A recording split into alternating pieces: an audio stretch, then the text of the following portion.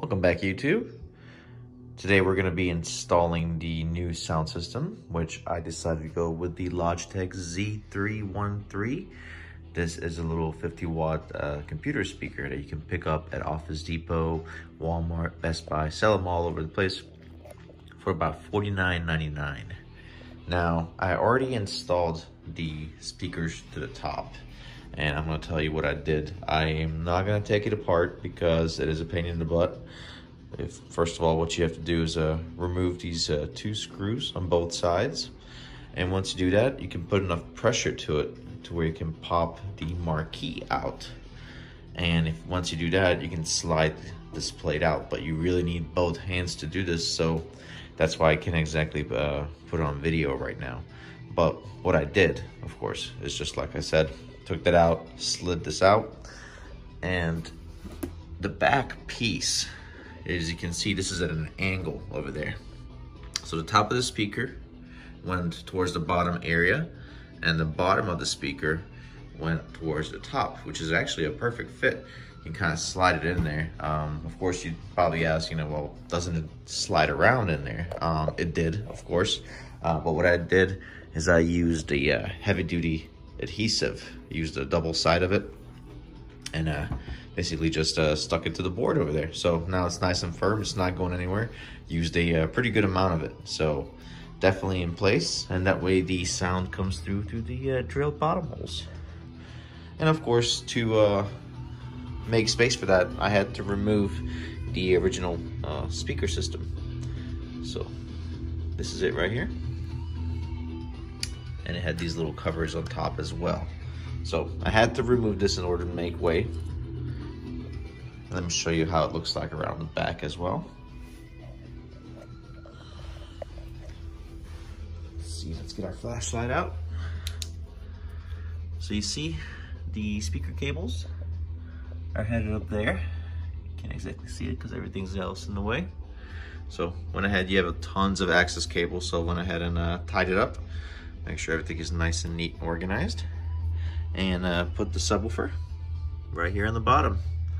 So the first thing, of course, when I went to go pick it up, it did slide around. So what I did is I put these little brackets on. I found this, I think it was for one of my little a shoe bracket or something to mount it to the wall. But it's a little L fixture that you can use. And I basically put adhesive on the back of that as well. And then went ahead and put the little Phillips screw in the bottom. So now when I try to move it, it holds. It's nice and firm, so it's not going anywhere. Now, there is still a few things left that I have to do. Basically, what I gotta do is I'm gonna be moving the power adjuster to it. So this little unit comes with this remote, which is also a kill switch for the sound, which you do need. The reason I say that is when you turn on, when the unit is not plugged in and you turn this on, there'll be a huge buzz. So that's really annoying. If the game console is not on and the game's not going, this will buzz really bad. So what I'm gonna do is I'm gonna go ahead and cut out a piece over here through the hole, a little rectangle area to where I can pull this through. Because if I try to do it from the bottom, it's just not long enough to reach. My goal that I'm trying to accomplish is to have the remote right over here on top. So the best way to do it, of course, is to go through this area. So I'm gonna go ahead and go to Lowe's, pick up a little tool, cut me a little rectangle right over here, and have this mounted on top so that every time I get done playing, I can just hit the button and I don't have to put up with that nasty buzz. But yeah, let me go and power this on and kind of just give you an idea. As for the power, I am gonna run it through the bottom over here, so I don't need to cut much, I just need to cut like a little bitty square over here so I can get the power plug to fit through there. See, it's not that bad. Let me see, yeah, see, just need a little extra. So, no big deal on that one, but I do gotta go pick up a tool. But before I go and do that, I'm gonna go ahead and show you what I mean by that buzz.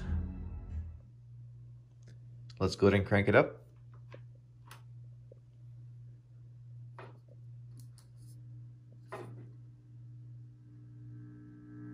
See? Pretty cool.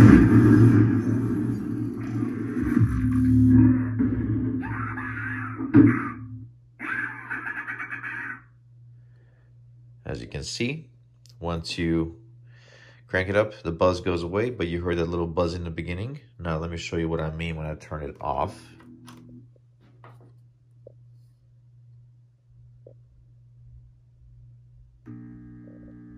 There it is again.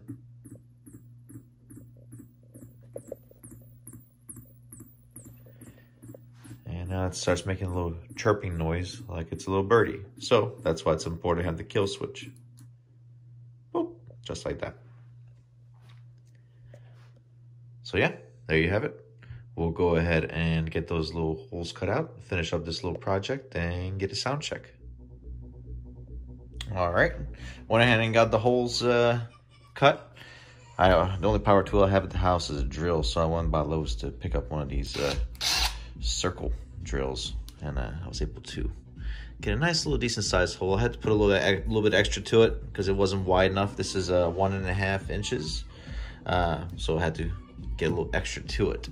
And then I did the same for the bottom. I just did one hole on the bottom for the power cord for the subwoofer, and yeah, that was more than enough for that one. So in case you guys need to go by and pick up this piece, or you guys are in the same situation where all you have is a drill, just grab you one of these Lennox circle saw bits for the drill, and these are fantastic.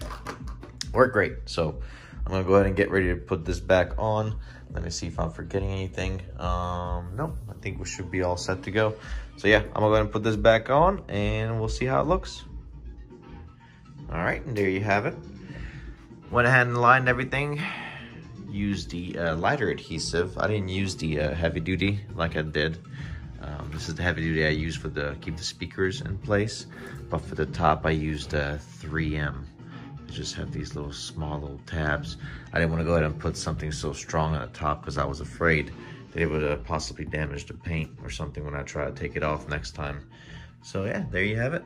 And we got the little controller mounted right over there. And then you got your power cord going out through that hole. And then of course you got your other power, which is already there. But yeah, there you have it. I'm gonna go ahead and get it in place, power it on, and check it out, see what it sounds like.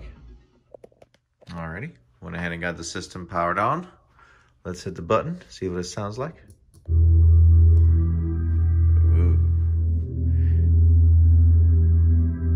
Now, I don't know if you can pick that up on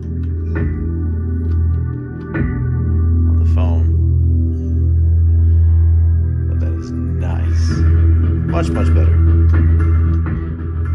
50 bucks, totally worth it. You kind of have to play with the levels. You'll have to adjust the volume knob. There's a little volume knob on the other side over here you can kind of play with. And you'll kind of figure out where you want to keep the sound. I usually kind of keep it on either like a 9 or a 10. 10's a little too much. I think 9's just fine. It doesn't over-exaggerate the subwoofer too much, so I think the sound is kind of just nice and balanced on this one. But you kind of just have to kind of play with it, and it'll end up being perfect. But yeah, there you have it. See if I can get some, let's see, get some sound.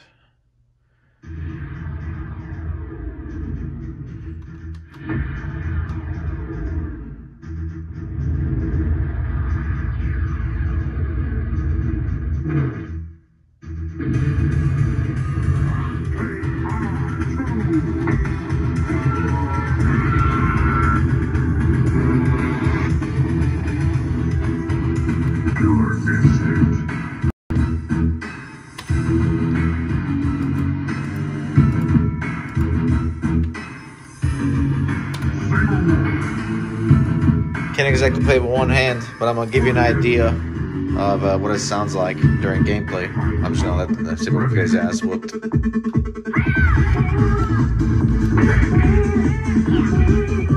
Oh yeah, that sounds great.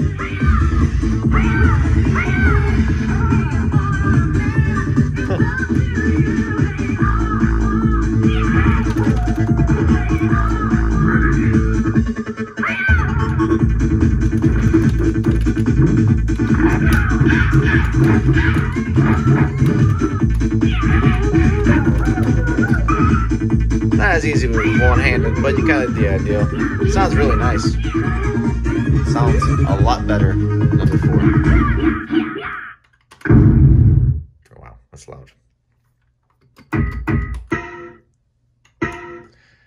there you have it.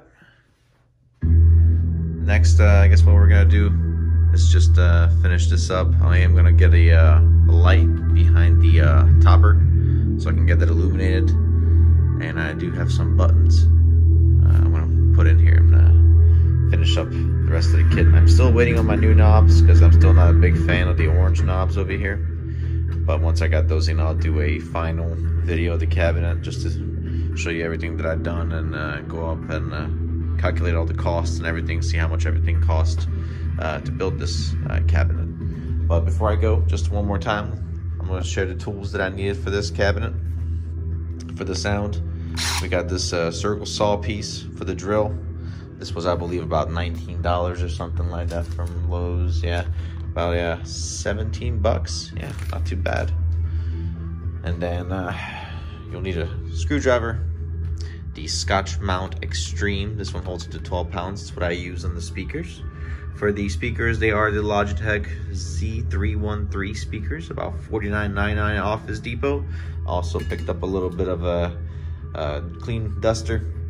This is to just get the sawdust out. Make sure you get all that sawdust out before you install the subwoofer, because you know you have to keep in mind that thing sucks air in, so you don't want that sawdust to get in there, you know, possibly one day, you know, catch fire or something. So that's another reason I always make sure to unplug my units every time I'm done using them. But you also need a measuring tape for the top button controller. Again, I just used the 3M command light little strips. This is just so that it doesn't tear up the paint on the top and the outside. And of course you need something to mark with when you do your measurements. I made sure my subwoofer was nice and aligned in the center when I set it up. So yeah, there you have it. Next video, we'll go over everything. We'll go over all the mods that I did. And yeah, thank you again for checking out the video.